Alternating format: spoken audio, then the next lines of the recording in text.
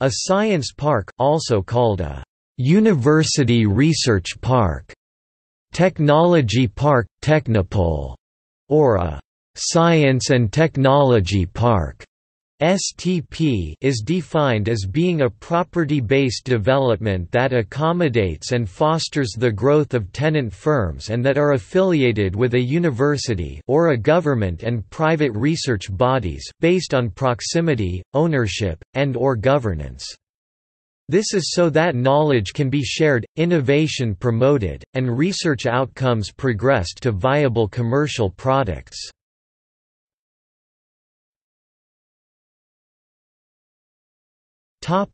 Background. The world's first university research park started in the early 1950s near Stanford University. Another early university research park was Research Triangle Park.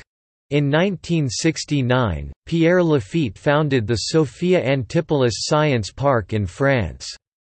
Lafitte had traveled widely and developed a theory of cross-fertilization, where individuals could benefit mutually by the exchange of thoughts in many fields including culture, science and the arts. Science parks are elements of the infrastructure of the global knowledge economy. They provide locations that foster innovation and the development and commercialization of technology and where governments, universities and private companies may collaborate. The developers work in fields such as information technology, pharmaceuticals, science and engineering. Science parks may also offer a number of shared resources, such as incubators, programs and collaboration activities, uninterruptible power supply, telecommunications hubs, reception and security, management offices, bank offices, convention center, parking, and internal transportation. Science parks also aim to bring together people who assist the developers of technology to bring their work to commercial fruition, for example, experts in intellectual property law. They can be attractive to university students who may interact with prospective employers and encourage students to remain in the local area. Science parks may be designed to enhance the quality of life of the workers. For example, they might be built with sports facilities, restaurants, creches or pleasant outdoor areas. Apart from tenants, science parks create jobs for the local community. Science parks differ from high-technology business districts in that they are more organized, planned, and managed. They differ from science centers in that they lead to commercialized products from research. They differ from industrial parks which focus on manufacturing and from business parks which focus on administration. Science parks are found worldwide. They are most common in developed countries. In North America there are over 170 science parks. For example, in the 1980s, North Carolina State University, Raleigh lacked space. New possible sites included the state mental health property and the Diocese of Raleigh property on 1,000 acres (4.0 square kilometers) surrounding the Lake Raleigh Reservoir.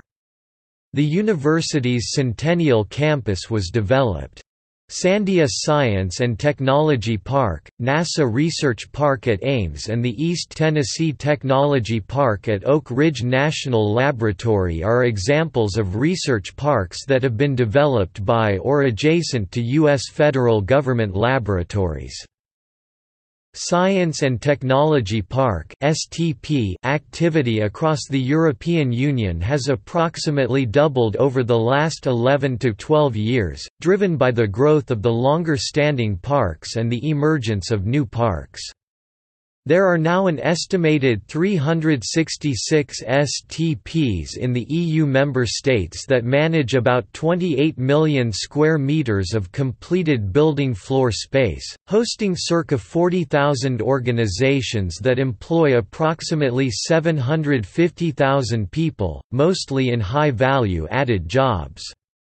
In the period from 2000 to 2012, total capital investment into EU STPs was circa €11.7 billion central estimate. During the same period, STPs spent circa €3 billion on the professional business support and innovation services they either deliver or finance to assist both their tenants and other similar knowledge-based businesses in their locality. Increasingly, the reasons why STPs are sound investments for public sector support are becoming better understood and articulated. The evidence base shows that better STPs are not simply the landlords of attractive and well-specified office-style buildings. Rather, they are complex organizations, often with multiple owners having objectives aligned with important elements of economic development public policy as well as an imperative to be financially self-sustaining in the longer term. Topic definitions. The Association of University Research Parks (AURP) is a non-profit association consisting of university-affiliated science parks. It defines university research and science parks as property-based ventures with certain characteristics, including master-planned property and buildings designed primarily for private, public research and development facilities, high technology and science-based companies and support services, contractual, formal or operational relationships with one or more science or research institutions of higher education, roles in promoting the university's research and development through industry partnerships, assisting in the growth of new ventures and promoting economic development, roles in aiding the transfer of technology and business skills between university and industry teams and roles in promoting technology-led economic development for the community or region. The International Association of Science Parks (IASP), the worldwide network of science parks and areas of innovation, defines a science park as an organization managed by specialized professionals, whose main aim is to increase the wealth of its community by promoting the culture of innovation and the competitiveness of its associated businesses and knowledge-based institutions.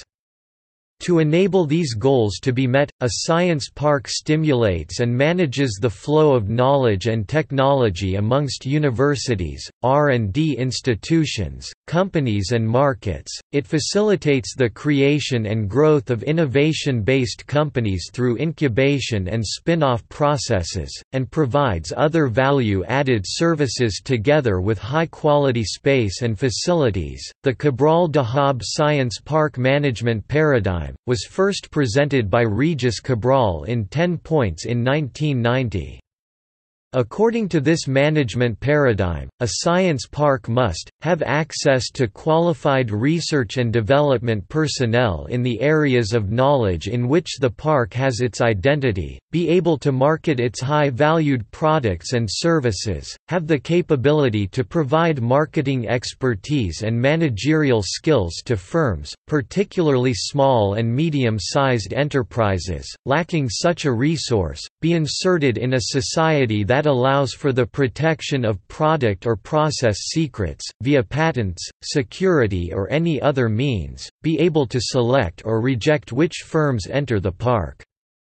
A science park should have a clear identity, quite often expressed symbolically, as the park's name choice, its logo or the management discourse, have a management with established or recognized expertise in financial matters, and which has presented long-term economic development plans, have the backing of powerful, dynamic and stable economic actors, such as a funding agency, political institution or local university, include in its management an active person of vision, with the power of decision and with the high and visible profile, who is perceived by relevant actors in society as embodying the interface between academia and industry, long-term plans and good management, and include a prominent percentage of consultancy firms, as well as technical service firms, including laboratories and quality control firms.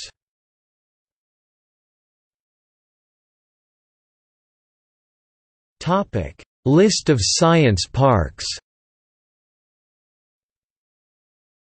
Some science parks include